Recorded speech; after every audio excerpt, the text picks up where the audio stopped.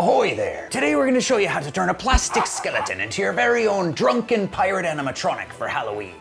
And somewhere in this video, we are giving away this animatronic to one of our US subscribers. So you best be paying attention. First, we start with one of these plastic skeletons that you can get at any store. Then, we rip off his head and break his bones. Then we're gonna build him a PVC mechanism and we're gonna use a wiper motor to make him move. Finally, we're gonna give him some old tattered clothes and rotting flesh to complete his look. Screwdriver. I think this is filled with spiders. Oh, good, good. Ah! What? Oh no, it's a wasp nest. Even better. What? This is not gonna work. Okay. We need a saw. He's like, ah! That was easy. Why is he missing a leg? Oh, who knows, Because we man. do stuff like this all the time? Yeah. This guy's arms are posable, so he's a good skeleton, but I hate his head. It's terrible. Or he's a different head. This head. Oh my. Often the simplest solution is the right solution. I also like that this skeleton already has a little bit of a curve to the spine. When we did our other groundbreaker, we spent a lot of time heat bending, but it's a real pain in the neck, or in the back, I guess. I think we're gonna wait to break his arms off, give him a little piece for now, but next step, make his mechanism. I've gathered all the stuff I think we need for this animatronic. Let's take a look. Why are they in a Nemo lunchbox? We'll get to that. Ta-da! The swaying animatronic is classic. Home haunters have been building this for decades and there's a ton of different ways to do it. What we're after is one that looks really good, has good motion, but is also easy enough to build with simple tools and materials. We came across a recent blog post from a haunt called Demon Ground and they came up with a brilliantly simple way to do this for like a standing up zombie. So we're gonna try to adapt their method. We'll put a link to it in the video description so you can check it out. So the key to this whole thing being so simple are these really clever PVC joints. So let's go ahead and make one.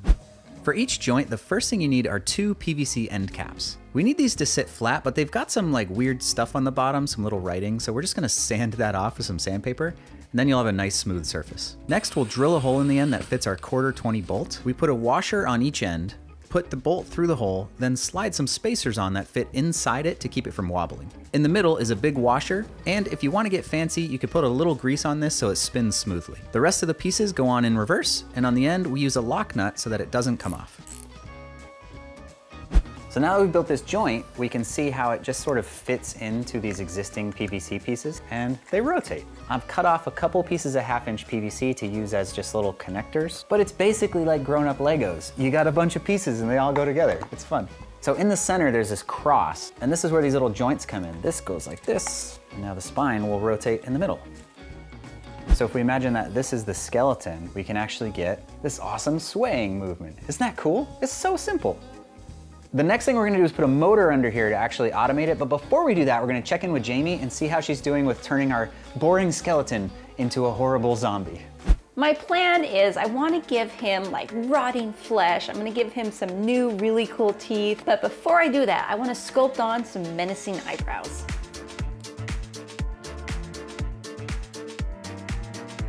You're gonna give him a scowl? Yes. He's very angry at the living. I'd be angry at the living too if I was a zombie. I think we all would. Yeah. Angry skeleton.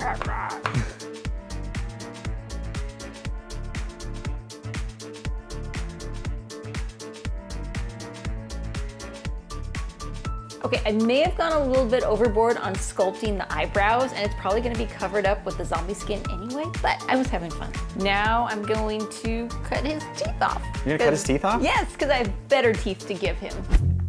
There we go. I feel like the pain in his eyebrows is like, he's like, you're ripping my teeth out. Ah. One really easy way to make these guys look better is to get rid of the fake teeth and give them better fake teeth. You can get these online for pretty cheap, and then you just put them in with hot glue, put them in crooked, some are missing, it just looks so much better. Now he has some proper choppers. I hot glued his jaw open, but I think I'm gonna take some of the epoxy putty and reinforce that just so it doesn't melt, close, but now he's good, so we're gonna let him dry till tomorrow. We need to take our whole mechanism and attach it to a base, but before we do that, we need to figure out how the motor is gonna attach to the base. Now we could just sort of screw it down to the wood like this and leave it there, but we want it to work outside, and we get a lot of rain in October, so That's where the lunchbox comes in. I'm gonna attempt to use my son's old lunchbox and create like a waterproof container for the motor and the electronics. Don't know if this is gonna work, but we're gonna try it. The only thing I've done is I took a piece of wood and I super glued it in there just to give this top a little bit more rigidity, because we're gonna basically attach the motor to the top with the motor mounting screws right here. So the first thing we gotta do is drill a bunch of holes to try to get that working. So I think if we put it, and we can mark the position of the holes, and then I can drill it like that. We've got a couple of washers in here just to like fill the space. Look at that, motor in a lunchbox. It's like pretty rigid, there's no flex or anything, so I don't know, we'll see as we get further along, but I'm feeling good about this right now. Eventually I'm gonna put like some silicone on all these little holes I'm making so that water doesn't leak into here, but first I wanna just kind of prototype the whole thing. I'll go back and do that later. Now it's time to attach our PVC mechanism to the wood, and to do that we're gonna use these flanges, and these basically, the PVC goes in here and you screw these down to the floor. This is all made from 1/2-inch PVC to keep it as small as possible, but I was worried that it wouldn't be strong enough, so I got the bigger 1-inch flanges, and then we just got like this little adapter, and now the 1/2-inch can fit into the 1-inch flange and it will strengthen everything. That's the hope. Also, the last time we made her on Animatronic, we designed our own 3D printable flanges, which you can get on our Patreon, but we're trying to do this whole project with no 3D printing, which is why we're using these other ones. Okay, I put a little connector on here, and then we're gonna take our little metal arm, which goes on the motor, put it inside our connector, and then feed it on to the motor here. Tighten this down. I've got my wires coming out. Let's give it a test and see what happens. Yes! Lunchbox animatronic. Pretend this is a skeleton. Woo! This is awesome. It's way more sturdy than I expected. There's a lot we can do to change like how far over it leans and how fast it goes, but we're gonna do all that later because first we have to build a zombie to now put on this thing. I'm gonna attach this PVC pipe to the skeletons, and to do that we're using JB Weld plastic weld, which is like epoxy putty made for plastic.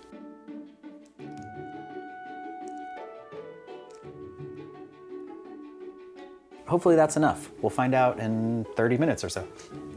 I'm painting the new skull bone yellow so that it matches the body. A lot of this will be covered up, but it still helps to have the base colors match. We have our plastic rum bottle, and I'm just gonna make it look a little dusty with some gray paint. This is just acrylic paint, super cheap, easy, and shouldn't wash off in the rain. That bottle came out good. Yes. What do you do with a drunken sailor? Shave his belly with a rusty razor. Wait. Okay, you could use a rusty razor, or you could use one of these sweet AL13 razors from the sponsor of this video, Henson Shaving. Okay, check it out. The founders have an aerospace machine shop that was hit a little hard by the pandemic, so they decided to use their fancy equipment to make precision single blade safety razors. You're saying the same shop that made parts for the Mars rover made this razor? Yep. Space razor. And it's that precision that gives you an amazing shave. Most razors don't hold the blades that well, which allows them to flex and vibrate along your skin, which is one of the top causes of irritation, razor burn, and angry pirates. Arrgh, my skin. Probably shouldn't shave with a sword either. No. The AL13 holds the blade at an optimal angle, and it only extends 13 thousandths of an inch past the shave plane, which is less than the thickness of one human hair. And there's zero waste. It's made totally of metal, and all the blades are 100% recyclable. They're a bit of an investment, but once you've actually purchased your Henson razor, the cost of ownership is only $3 to $5 per year. And look how pretty they are. Use the code WICKEDMAKERS to get 100 blades for free with the purchase of a razor. That's 2 to 4 years worth of blades depending on how often you shave. Check the link in the description below, and thanks for supporting our channel. Now, back to it. Look, this totally works. We actually went back though and we cut off way more of his spine and just did the whole process again because he was too tall. When he was way up there, his torso was like freakishly long. Some of these plastic skeletons have a pretty decent range of motion, but what I'm doing here is actually just cutting away some of the extra plastic. That's gonna let me move the shoulders and elbows even further so I can get a better pose. Now that we've got the arm exactly where we want it, we're gonna screw it in place so that it can't move. On our drinking skeleton, we glued all the joints in place, which worked fine, but you're kind of stuck with that pose. You know, if you want to change it later, you can. Whereas here, if we make a mistake, I can just pull these screws out and try again. On the other arm, I did the same thing on the elbow to lock it in place, but for the shoulder, I'm keeping this one loose. I want to try something here where we're letting it move a little bit, and then I'm using a little piece of fishing line that's tied from one of the screws just around the rib cage, and I'm hoping it'll just move in a cool way. Let's check it out. Yes.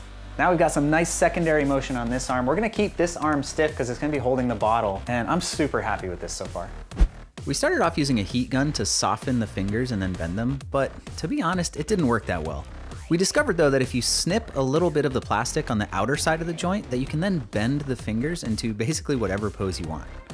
It is time to stain our bones, and that's so we can make our skeleton look old and decayed and stuff. There's a lot of different ways to stain a skeleton. You can use wood stain, you can use spray paint, but for this guy, I'm gonna use an acrylic wash.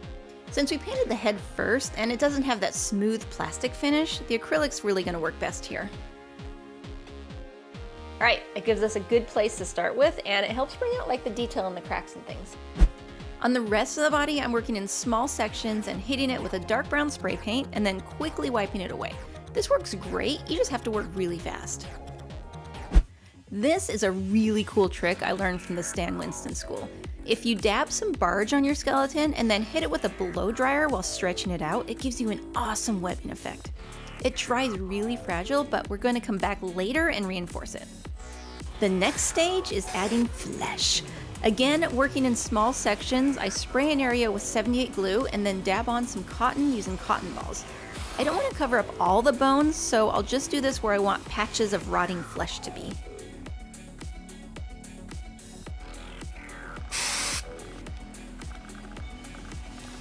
He's so fuzzy. I know, he's so fluffy. He's not gonna stay like that. He's going through his awkward fuzzy phase. You just gotta trust the process. Next, we're gonna tap all of this cotton down with latex, and that's gonna give him a really cool skin texture.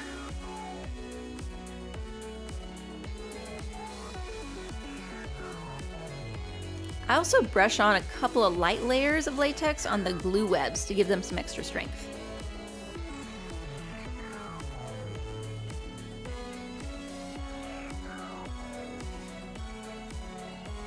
Look at this. This is amazing. I love the way this gooey texture came out. And it was so easy to do. Like, this is something you can do to any of your skeletons and just get amazing results. Before we paint, I think I need to weather his clothes. Just like our last pirate, we got our clothes from the thrift store, and we're gonna slash and tear them up and then throw some paint on them. You know, we consistently find these crazy pirate style pants at the thrift store. Yes, we do. So do you think I should cut the bottom off, or do we just kind of roll them up? Pirates don't roll up their pants. Yeah, they'll kind of just be torn at the knee. I think so, yeah. There we go. Okay, I didn't think you were gonna cut both. Okay, yeah, no, that's awesome. Cool, yeah. No? What? That's fine, yes, yes. Now he's got pirate shorts. Did I cut them too short? Okay, I can fix this. Hold on. Are you just gonna like tape them together? Just don't worry about what I'm doing, okay? Okay. What are you doing? That looks amazing. Well, we want it to be like super shredded, like Pirates of the Caribbean style. So I'm just slashing it all over the place and then roughing up the edges with like a really stiff wire brush. The vest is complete. So's the shirt. Did you fix the pants? Yeah. Okay. Yeah, I fixed them. That's Awesome. fine. Nothing ever happened. No. And no one will ever know. You could have at least lined the stripes up. I did on one leg. I forgot to listen, we all make mistakes. It's part of the process. Well, that's the... Let's just move past this. And what are we, are you gonna kind of cut them up the same way? Yeah, I think we should shred them up to the knee. Okay. I'm gonna weather the clothes now so they look dirty and like they've been rotting away just like our skeleton has. To do that, I'm gonna use finger painting method, but I'm gonna get the clothes wet first, and I'm thinking that might give me some softer edges to the paint. I'm gonna do a little variety of colors. Some dirt, some moss, some black, some ooze. That looks so cool. They're gonna dry lighter, hopefully not too much lighter than this, but I'm happy with them. This guy looks really cool, and I think you could get away with not painting him at all. I think the only thing that I personally don't like is all of the white highlights from the cotton, so I want to take those down. So if you do want to paint your skeleton zombie guy, there's a couple easy ways to do it. You can use wood stain, throw it over the whole thing, and then wipe it off. And what that'll do is provide a really nice contrast. It'll make all your details really pop, and your high spots will stay lighter. You could also do acrylic paint and then wood stain on top of that. A lot of people do that. I think what I'm going to start with is some selective acrylic paint, and then we'll go from there.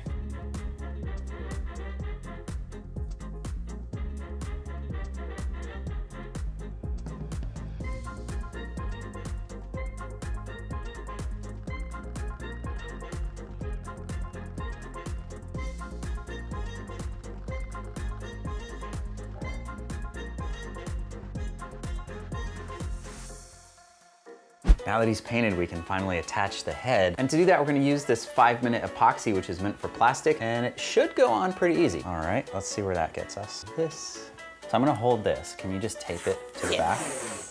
And now I can just kind of put a little more epoxy in here to make sure it's in the right spot.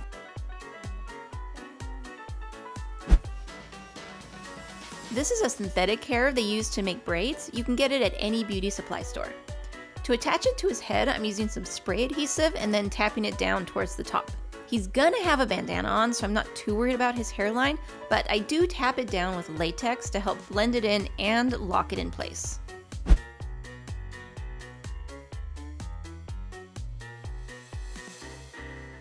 I think we're finally ready to put everything together, and I've got the lunchbox situation all finalized, so let's take a look. So first up is our power supply. This gets plugged into the wall, and then we come over here and we drill the hole in the side, and we've got a little barrel jack, and we filled the edges with silicone so that water can't get in, but this will just plug in just like that. So here's where the power comes in, and everything is wired up to the wiper motor. We've also added a speed controller, just like on our Huggy Wuggy animatronic, so that we can control how fast the motor goes. Now there's a lot of leftover space in here, and we could add some more stuff. So for example, this is called a prop controller, and we could put that in here to actually control having it turn on and off and things like that and animate it a little bit. We also have a motion sensor, which we could hook up to the prop controller so that it only turns on when somebody walks up to it. You could even put a soundboard in there to have custom pirate sound effects going on as he's moving around. That all gets kind of technical though, and for this one, we're just gonna keep it simple, but if you are interested in seeing how that stuff works, let us know in the comments. We gave him a waist. This is so, well, he has a waist, but it also serves dual purpose.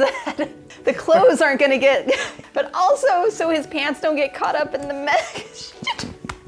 We cut a hole in his butt, right here.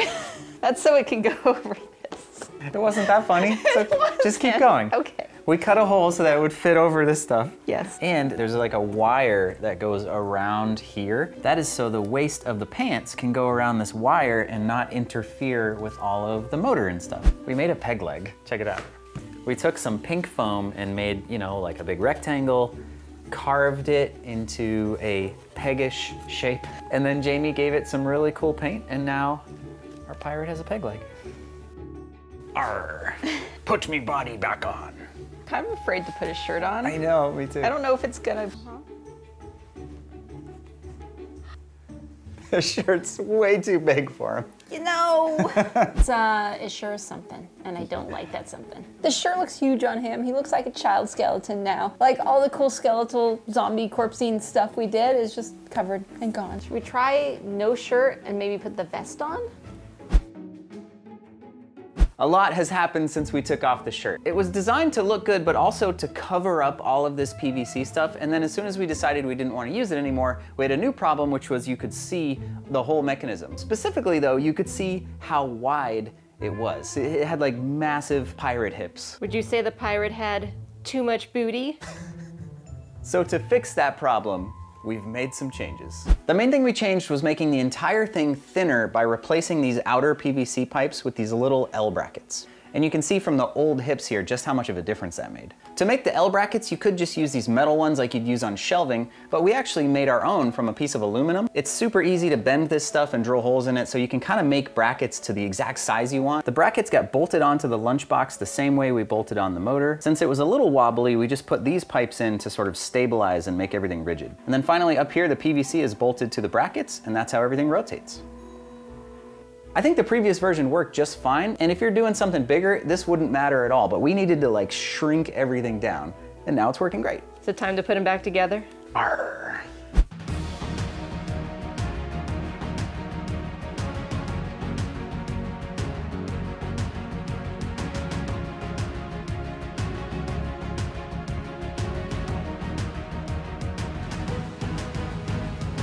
Somewhere in this video, this little skeleton guy has popped up to say hello. If you want a chance to win this animatronic, let us know in the comments how many times you see him pop up and what you think we should name our new pirate. Just make sure you're subscribed and you're in the US so that we can send it to you. This goblin guy was made by Techie Toys. They make a lot of the awesome animatronics you see at Spirit, Home Depot, and all over the place around Halloween. We'll announce the winner on September 1st, and now let's check out our pirate.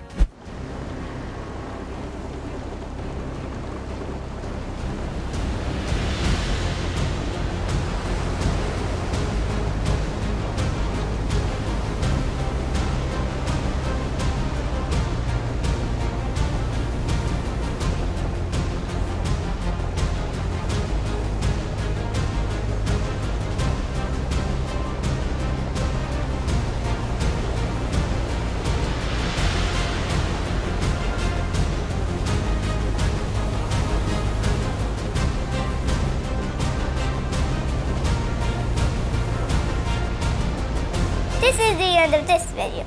But if you want to see more Plywood stuff, search for the Drunken Skeleton. Until next time, stay wicked.